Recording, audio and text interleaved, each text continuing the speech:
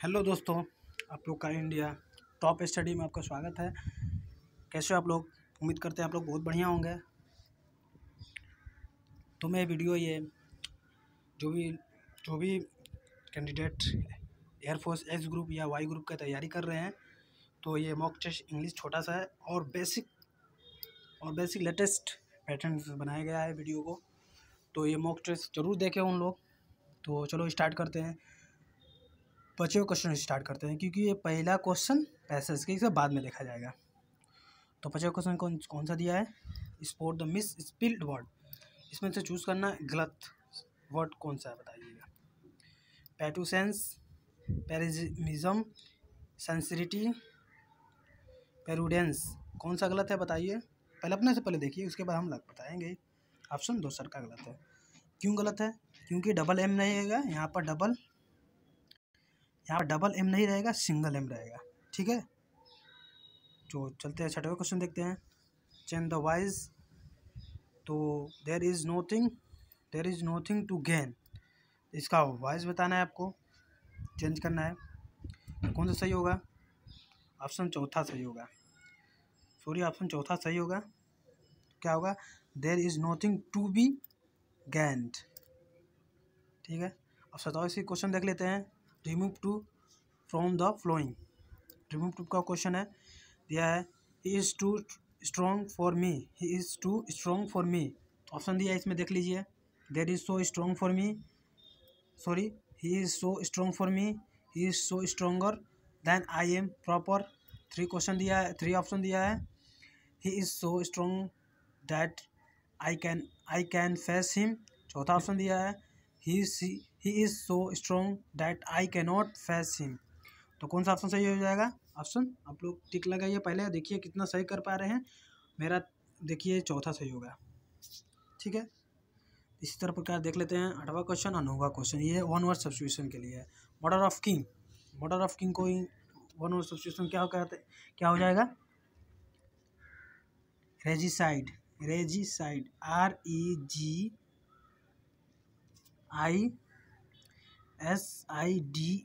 Regicide. ठीक है, तो इसी प्रकार 9वां क्वेश्चन देख लें। ए job with high salary and little responsible, तो इसको क्या कहते हैं वन वर्ड में? आंसर बताओ क्या होगा? कॉनोज्यूअर,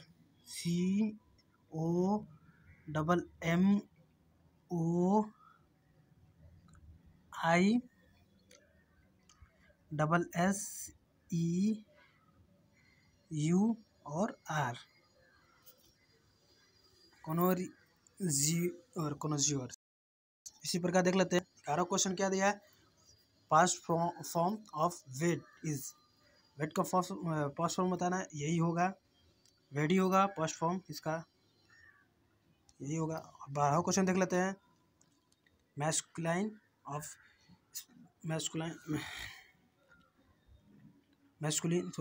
ऑफ स्प्लेंडर सीज, बताना है। स्प्लेंडर का मैस्कुलिन जेंडर बताना है। तो क्या हो जाएगा? मैस्कुलिन का स्प्लेंडर का बैचुलर हो जाएगा। क्या हो जाएगा? Bachelor, BACHELOR, bachelor. ठीक है, देख लेते हैं 14 क्वेश्चन क्या दिया है, 13 क्वेश्चन। पिलर ऑफ, इसका पिलर बनाना है कैरिसिस क्या हो जाएगा इसका पिलर? तो पिलर इसका हो जाएगा CRISES, कैरिसिस। ठीक है, एस रहेगा, ये एस है। तो देख लेते हैं इसी प्रकार 14 क्वेश्चन। एंटोनिम बताना है इसका। ओपेक्यू का एंटोनिम क्या होगा?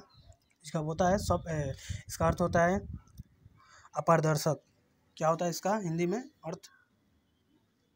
ओपेक्यू का हिंदी में अर्थ क्या होता है? अपारदर्शक। तो इसका विलोम शब्द बता दीजिए और एंटोनिम बता दीजिए इसका पारदर्शक का। तो पारदर्शक मीनिंग क्या कहते हैं? ट्रांसपेरेंट कहते हैं। ठीक है, कोई बात नहीं। और देख लेते हैं इसको क्या होगा। ट्रांसपेरेंस, तो दूसरा का सही हो जाएगा। ठीक, तो 50वां क्वेश्चन देख लेते हैं क्या है। Fill in the blank with what give value, तो भरना है। 15 क्वेश्चन दिया है, बताइए, पहले भर लीजिए क्या भराएगा इसमें। देखिए भरिए इसमें क्या भराएगा।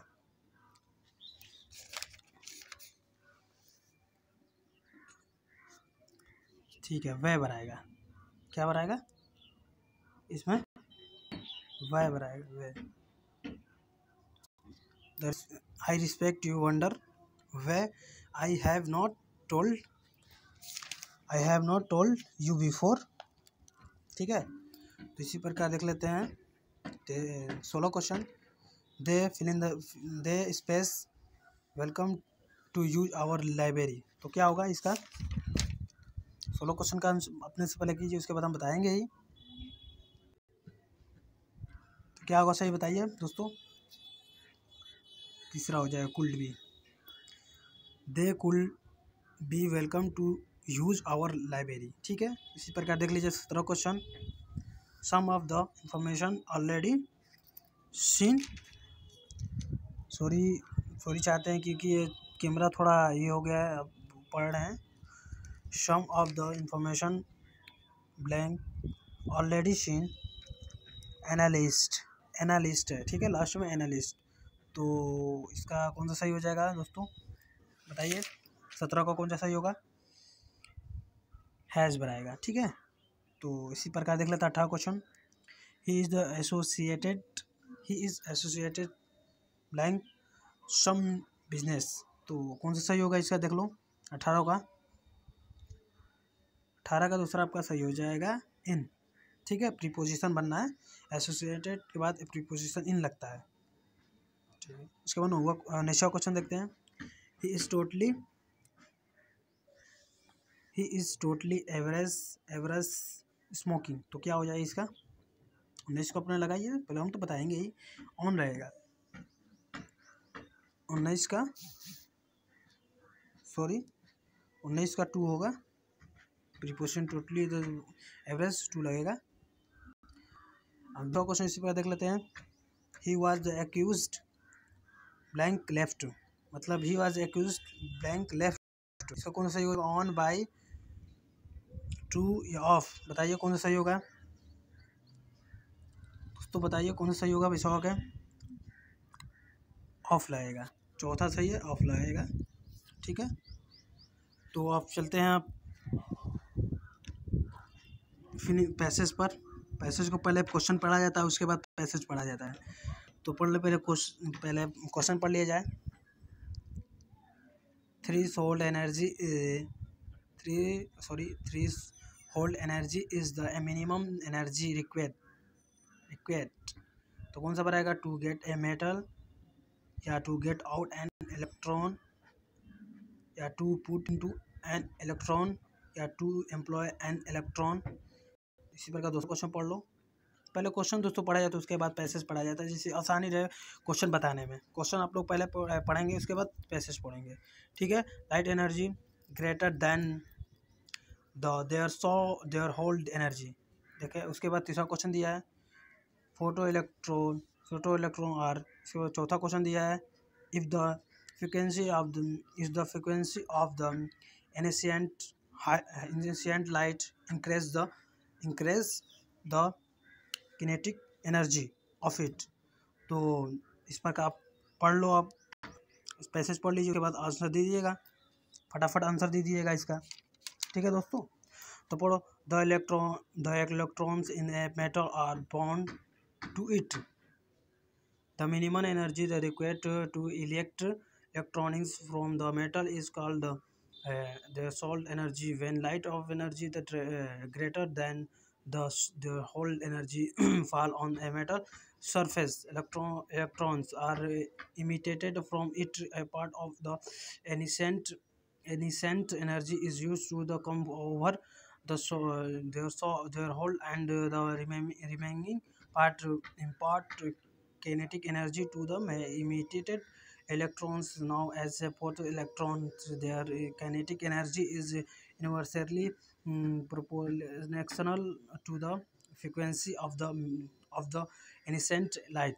तो पढ़ लिए, इसके बाद समझ लिए कौन सा ऑप्शन सही होगा। दूसरा का पहला का दूसरा सही होगा, पहला का दूसरा सही हो जाएगा। To the get out and to get out an electron. और दूसरा कौन सा सही हो जाएगा, light energy greater than the hold energy. तो कौन सा सही होगा, दूसरा का पहला सही हो जाएगा, पहला का पहला सही, दूसरा का पहला सही हो जाएगा, कैन इमिट इलेक्ट्रॉन।